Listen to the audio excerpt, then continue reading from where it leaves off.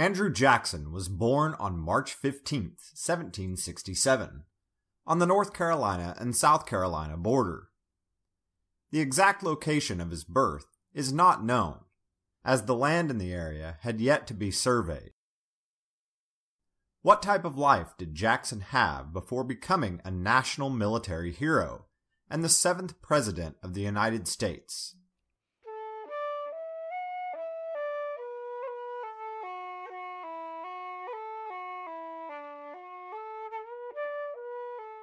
Andrew Jackson was born to Presbyterian parents who had immigrated from Ireland 2 years before, and his birth came a mere 3 weeks after the sudden death of his father. As a child, Jackson grew up in poverty in the Waxhaws Wilderness and received little education in the years leading up to the Revolutionary War. When the conflict came to the Carolinas, Jackson's oldest brother Hugh died in the Battle of Stono Ferry, and Andrew, at the young age of 13, joined a local militia to serve as a courier for the Patriot Army. Jackson was captured by the British, along with his second brother Robert, in 1781. The brothers were treated harshly by their captors, and both nearly starved to death during their imprisonment.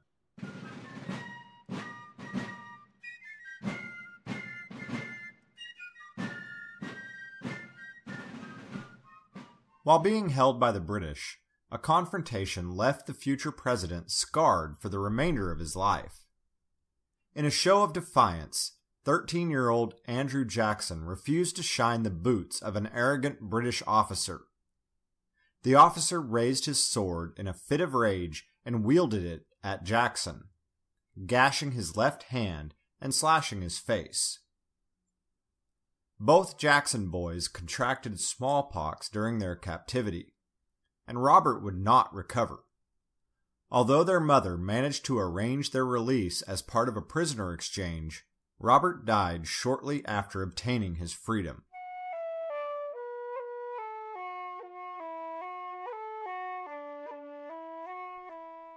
The loss of both siblings was quickly followed by another tragedy.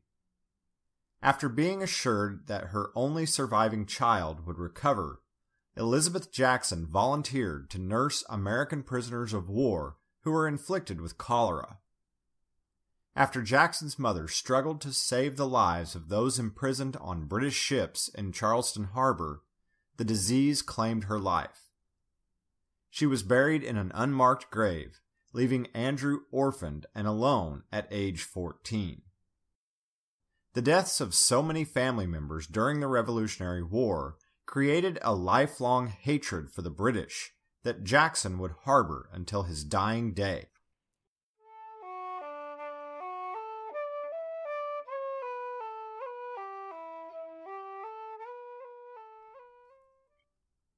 Jackson spent the remainder of his youth living with uncles, and he went on to study law in Salisbury, North Carolina.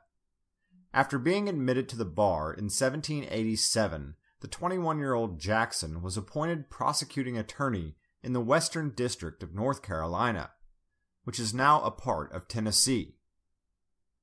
In 1788, he used profits made from his thriving law practice and moved to the frontier settlement of Nashville, Tennessee.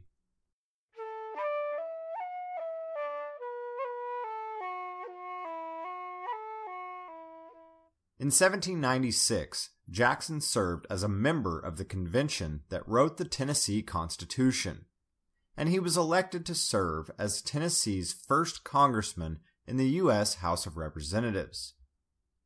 The following year, he was elected to the U.S. Senate, but he resigned after a short stint of only 8 months.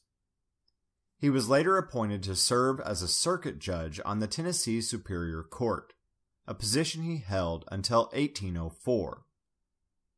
Around that time, Jackson purchased the Hermitage, an expansive plantation in Davidson County, Tennessee. Over the next 40 years, Jackson continued to invest in the estate, which eventually grew into a 1,050-acre property. In 1804, 9 African American slaves worked the cotton fields of the plantation.